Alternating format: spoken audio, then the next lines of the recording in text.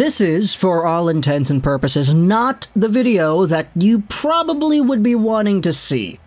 Okay, Barry Trotz might be going to Nashville because he bought property there. Maybe. I don't know. That's the scoop that we have at the moment at the time of me recording this audio. Sure, the Philadelphia Flyers are going to hire John Tortorella, which has already been pretty much confirmed by most of the NHL insiders. It's as close to being confirmed as you can get without getting an official 100% legit confirmation from the Flyers themselves.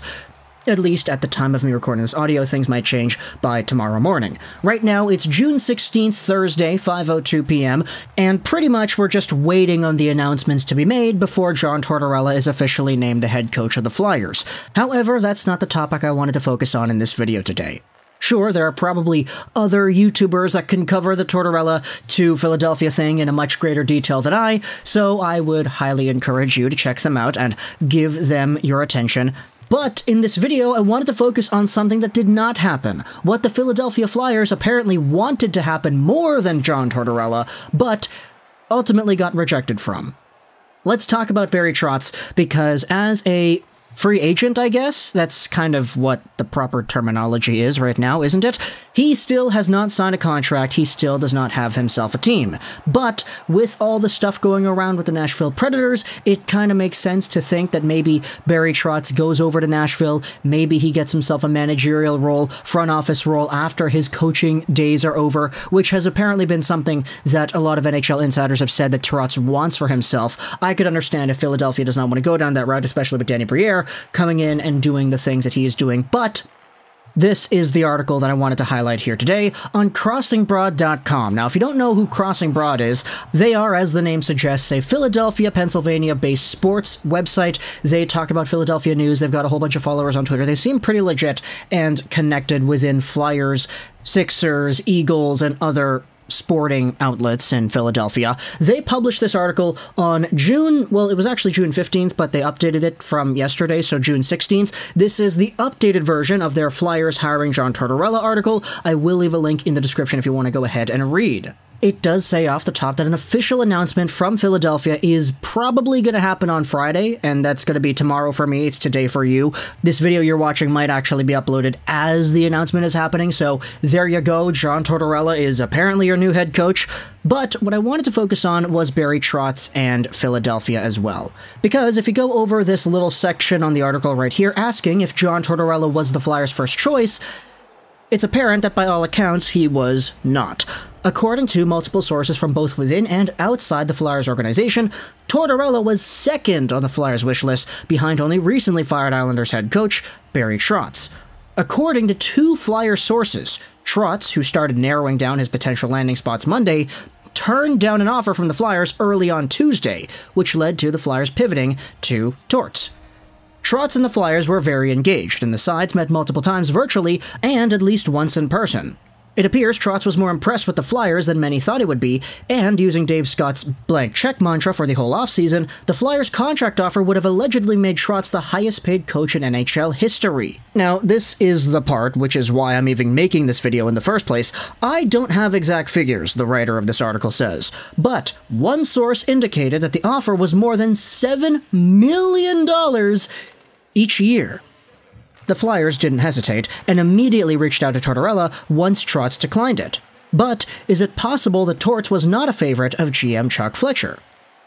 Now, Barry Trotz, interesting guy. Pretty good head coach. We had talked about his defensive abilities and the strategies that he had used to win a Stanley Cup with Washington and lead a New York Islanders squad to the conference finals twice in a row, which, if you combine it with the 2018 Capitals run, makes Barry Trotz a guy who reached that mark 3 times in 4 seasons. He plays a very good defensive game, it's a well-respected and effective game, and he has been the big fish free agent coach on the market for a while now. But hearing that Philadelphia was a point of intrigue for Barry Trotz, only for him to deny a $7 million AAV year coaching deal, is kind of interesting. And it's interesting because if you go over to NHL players that are making a certain amount of money and you look at players making less than $7 million in the NHL right now, Barry Trotz rejected a contract offer that would have seen him making more money per year than William Nylander, David Pastrnak, Sam Reinhart, Torrey Krug, Chris Kreider, Brendan Gallagher, Alex DeBrincat, Sean Monahan, Nathan McKinnon. There are some very good players making under $7 million. Barry Trotz had a chance to overtake all of them in the monetary department, and he said no. Wow. Holy, that is wild, man. Like, the only way this makes sense to me is if there really was an emphasis placed on his desire to potentially go to a front office role once his coaching days are over. Maybe there's a reason for Philadelphia not being the team. As we mentioned, there's Danny Briere going over there doing what it is that he's doing, and he's brand new as a special advisor role to the GM, I believe it is, or a special assistant or something like that. Maybe there's somewhat of an expiration date for David Poile. Who knows? Maybe Barry Trotz is just like, yeah, Nashville's cool, I'm gonna buy property here. Here's what Elliot Friedman had to say, talking on the Jeff Merrick show the other day about this entire thing. There was a lot of talk about Trotz buying a house in Nashville yesterday. One of the things I did think was that if he went into management right now, he probably might do it with the Predators. They would be willing to say, if you want to come into management, come join us. And if that really is the case, that the guy's looking for a lot more long-term security beyond his coaching job, I could totally understand Nashville being the team. It's just in isolation when you acknowledge that this guy rejected a $7 million deal in Philadelphia. It's almost like saying, man, you can pay me to coach in Philadelphia. I know that's not the case because the fact that the conversations between Trotz and Philly got to a point where there was even money being discussed, it means that there was a high level of interest from Trotz himself. It's just, once a $7 million contract offer gets on the books, how difficult is it to go out there and say no to that, man? That guy must be super adamant on his front office role by the time his coaching days are over, and I think we can all conclude that Philadelphia might not have been able to offer him that sort of security, which is why he would have rejected a $7 million deal. He would have been making more money than McKinnon, and he said no. It is so crazy to me, which is why we're making this video in the first place. Philadelphia Flyers fans, though, at the time of this video's upload, John Tortorella is likely your new head coach. So talk to me in the comments all your thoughts about Torts being the guy. How do you feel about the team missing out on Trotz after having him so high up on their list that they would have been able to pay him $7 million a year to be your head coach, only to settle for the second guy you had behind Trotz on the depth chart? Does that make you feel offended in any way? Do you kind of question what happened with Barry Trotz to